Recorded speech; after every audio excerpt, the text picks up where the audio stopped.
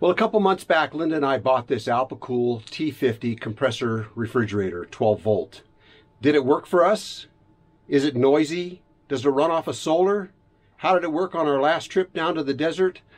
Well, let's talk about that.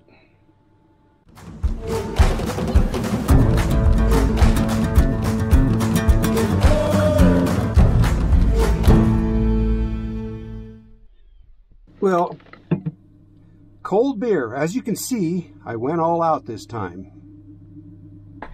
Well, half the reason we put that solar on top of the roof of this trailer was to run a 12 volt compressor refrigerator. We've been wanting one for a long time. So we finally did a bunch of research and we ended up buying this Alpicool T50. It's rated at 53 quarts. You can see we bought the one with the wheels on the back here. It's got a handle on this side that folds up like this so you can tote it around on its wheels. Handle on the other side too so you can pick it up and carry it. And it's a dual zone refrigerator. We've got it set up as a single zone right now. In eco mode is what we keep it set at, and it's all refrigerator.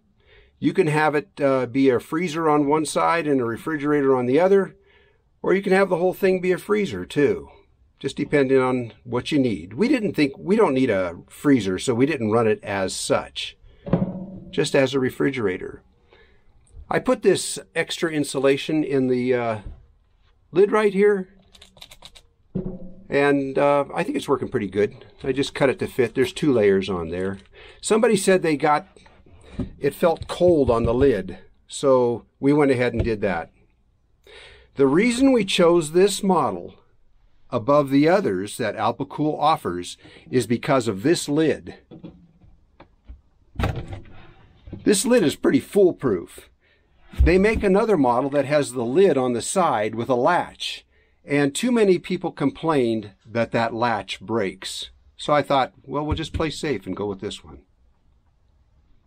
I find that when it's running, it uses about 55 watts, 50 to 55 watts, and it runs about, 3 minutes every 15 minutes in about 80 degrees ambient temperature.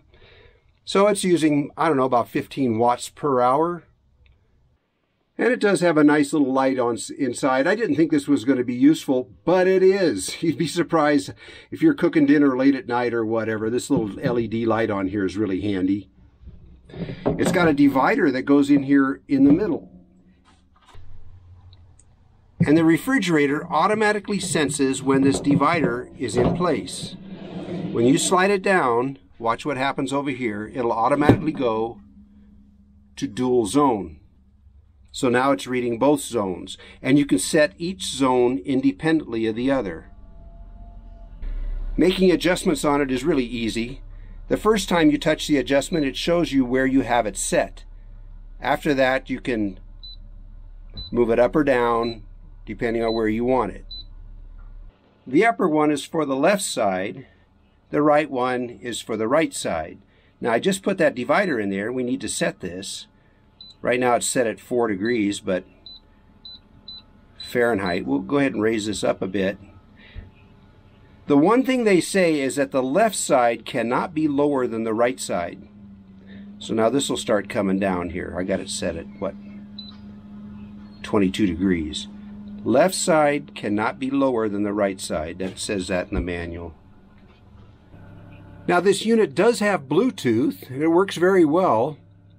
You can automatically see the temperature of both sections of the cooler, and you can reset it. You can change your settings, your eco to max, or what battery voltage you want it to shut off at, or whatever. You can change it. And with this sitting outside in our driveway, I can actually read it from inside the house. So the Bluetooth works very well. But everything I'm telling you, you can just get by looking online. If you go to Amazon, all this stuff is listed in the product description. What I think you really want to know is how the thing worked out. Because, you know, we were really looking forward to having refrigeration on this trailer and not having to go get ice anymore.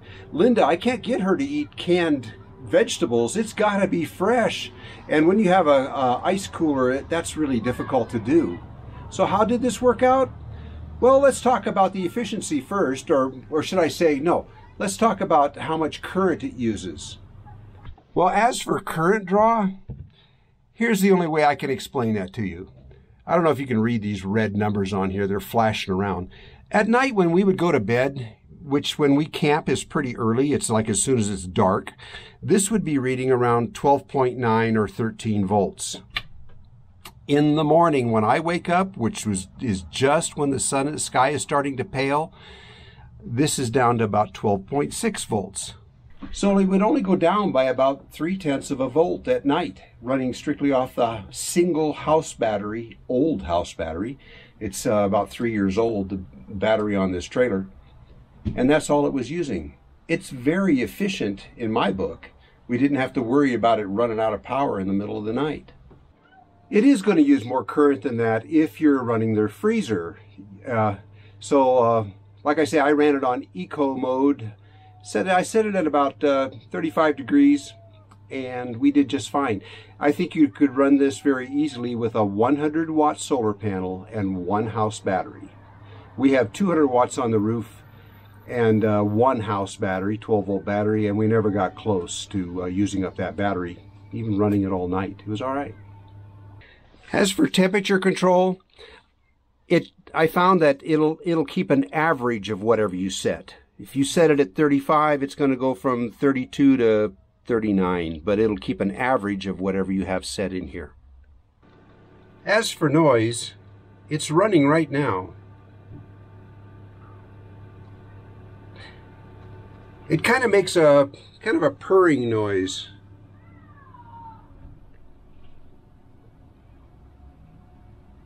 So we think it's pretty quiet, actually. We did have some trouble with the noise, though. We saw complaints about it being noisy. Well, one thing to remember is, first of all, it is a compressor refrigerator. It has a compressor inside, which means there's a piston running in there compressing the coolant that's running through this thing. So, at first, the first thing that we noticed was kind of a buzzing noise or a rattling noise. Sometimes, well, that turned out to be what's inside. Sometimes you're getting a buzzing noise and we'd have to open it up and move one of these racks a little bit or something, because we didn't have this center divider in here, because we didn't run it as a refrigerator freezer. We were just running it as strictly a refrigerator. So you have to take this center panel out to do that. Well, that meant that these racks were loose in here. And sometimes you get like a buzzing noise or a rattling noise, and that's all it was. And we'd move something and it would stop. So that was the first noise. The other noise was there was a loud thump when it was shutting down, and that did bother us. But you know what that turned out to be? I hate to say this. So look here, I'm going to move it. I have it sitting on a rubber kitchen mat. And I heard other people complain about the loud thump too. Well, in my case, you can see that mat's not square, and we had one wheel off the back of the mat here, so it wasn't sitting even. So when it would start up and shut down, that compressor, it does shake the cooler a little bit, and it was thumping a wheel on the floor here. As soon as I moved it up, so I got all four wheels on the on the mat, that stopped.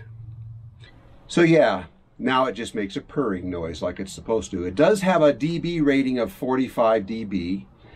That's not awfully loud. It seems quiet to me. But for people that complain they put it in their campers and they say it's too loud, if you put your cot next to your refrigerator in your house and you slept there all night, every time that refrigerator comes on, it's going to wake you up. And this makes about the same amount of sound as your refrigerator in your home.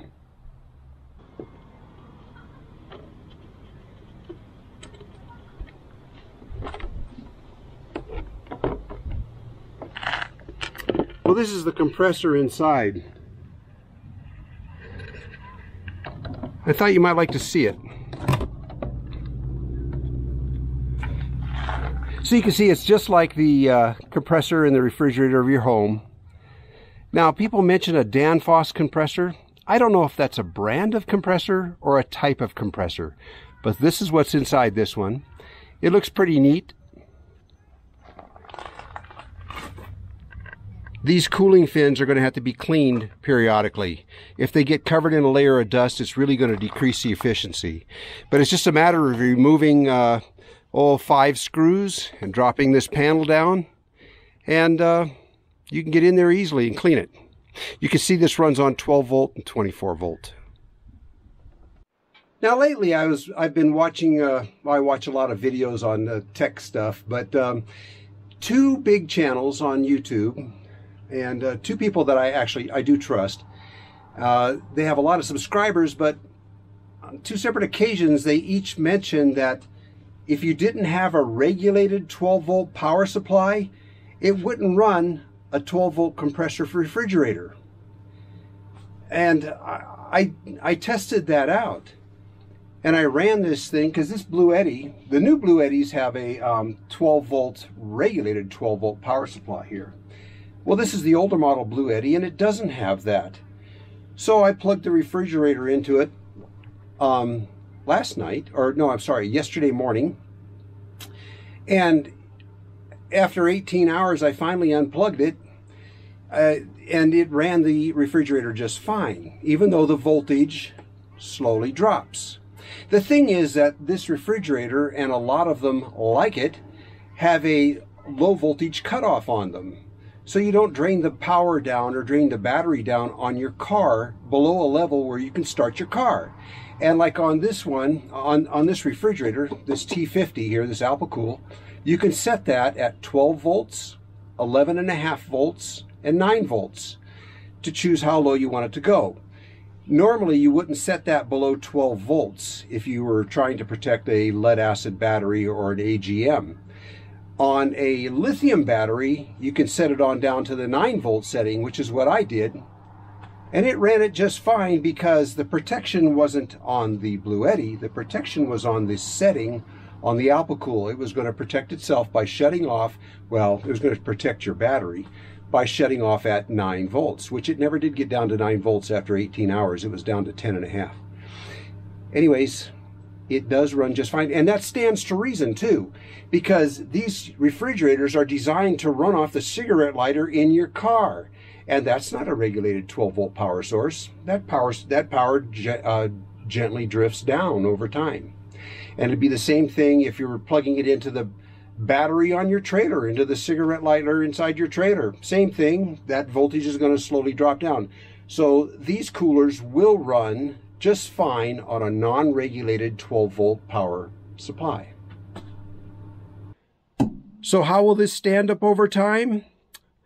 Well, we're going to find out, because this trailer lives sitting on the floor of my trailer, my single axle trailer, bouncing down the dirt roads, and all it's sitting on is this rubber pad down here.